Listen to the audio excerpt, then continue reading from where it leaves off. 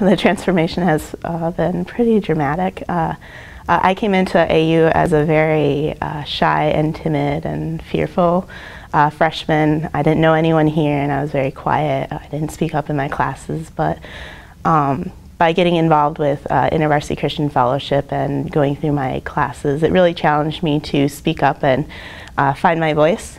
So I've become a much more bold and outgoing person, and I'm willing to take more risks now, especially to walk in my faith. Jeanette Greifenberger, she's the InterVarsity staff worker for our AU chapter, and she's been a real encouragement to me.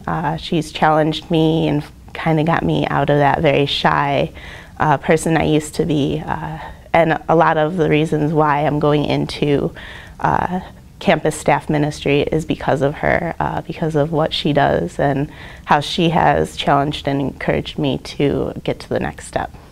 I hope that the university would continue to grow in building up its religion department, because I've really enjoyed my classes there. But I just hope that it would continue to challenge the students that come here to think about what they believe and to actually take ownership of what they claim to come in here believing as well.